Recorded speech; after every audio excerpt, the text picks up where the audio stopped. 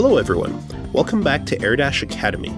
After taking a look at movement in Street Fighter 2, let's look at the various forms of movement in Airdashers. Again, we emphasize, don't compare them based on what they look like air and ground. Compare them based on the risks and reward. To redefine our risk-reward scale, let's jump straight to the most extreme option and one of the defining features of the subgenre, air dashing. So let's break down the mechanic and see what's going on. Your character advances very quickly forward or backward in mid-air and does so for a set distance. While moving forward, there's an initial window where you can't do anything. You can neither attack nor block. Afterwards, there's a second window where you can attack, but still can't block, which means you'll lose to dedicated anti-air moves. And then, much later, when gravity starts affecting your character again, you're finally able to block. So wait a minute. Traverse the screen quickly? Stuck in a specific movement for a set period of time? Can't block but can attack? Lose to anti-airs? This is the equivalent of forward jumping in Street Fighter 2. This is your risky get-in-quickly option. While it's indeed much faster than a Street Fighter forward jump, the anti-airs that stop it are also faster to come out, so it balances out. That's because while in Street Fighter the dedicated anti-airs are usually invincible specials, which require you to input a joystick motion, in Airdashers the anti-airs are normals with upper body invincibility or a really great upward hitting area.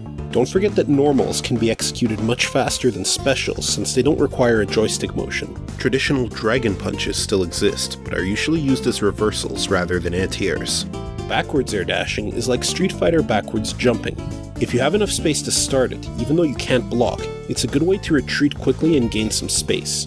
Air dashing backwards also allows you to use rising aerial attacks as preemptive anti-airs without getting into a closer position and taking risks. It's important to note a critical limitation with air dashes. They have minimum height restrictions they can be performed at, and this limitation is more severe in the rising part of a jump compared to the landing part. Because an air dash from the rising part, as the name instant air dash suggests, can be done instantly, while air dashes from the landing part of the jump require the initial setup, and so they are rewarded with a lower minimum height restriction. We'll come back to the implications of this later.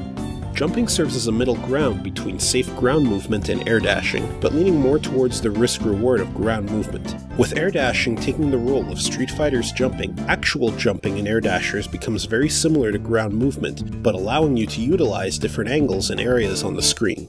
What makes it almost as safe as ground movement is the ability to block while in the air and access to more movement options, which prevents you from having to commit to a predetermined course. Guilty Gear's universal 6P anti-airs offer upper body invincibility from the very first frame, but many of them are pretty slow to hit. This means that they serve as a perfect counter to stop air dash offense, which keeps the attacker in the air for a long time, allowing the slow anti-air to hit. But using those anti-airs to beat jumping attacks is harder. Since the opponent lands right after attacking, rather than staying in the air via the air dash's momentum, you need to use the slow anti-air much sooner in order to hit the opponent in time, which requires bigger commitment and sets up countermeasures for the jumper. In short, air dashing beats horizontal offense but loses to waiting and late anti-airs. Normal jumping beats late anti-airs but loses to early, more committed anti-airs. But early anti-airs, in turn, are vulnerable to tools which are available to the jumper. One option is to use the variety of possible angles, super jumps, double jumps, and dashing jumps to mask the angle of approach, and make it harder for the opponent to position in the correct spot to anti-air. Remember that many anti-airs work well at a very specific range of angles between 0 and 90 degrees, and they tend to lose to cross-ups. Another option is to fake an attempt. It's important to remember that the jumper still has access to either an air dash or a double jump. A backwards air dash is a low-risk, low-reward option used to cover yourself after you realized you committed to a bad jump, or just to test the waters of the opponent's anti-airing habits. The more aggressive bait is to double jump. It leaves you in a good position to get right back in and attack after the anti-air whiffs. The risk is that if the double jump is predicted, you are stuck landing at a slow, obvious course without any options to change your position, which allows the defender to easily reposition and set up offense. Depending on the character, you can substitute a double jump with a move that stalls your momentum. Of course, when things go bad as you land from a jump, you can always resort to blocking. While you won't take damage, it's still a disadvantageous situation. You must spend precious super meter to air block grounded attacks with Faultless Defense, and you're giving your opponent momentum for free, since after the anti-air normal is blocked, the opponent is free to continue attacking as you are forced to land while stuck in block stun. Not only that, but landing from a jump and knowing that your option of pressing buttons is going to lose to an anti-air leaves you open to unique mix-ups. Against a blocking foe landing from a jump, the opponent can mix anti-airing with jumping and throwing, and even dash under and attack from the other side, switching the direction that you have to block.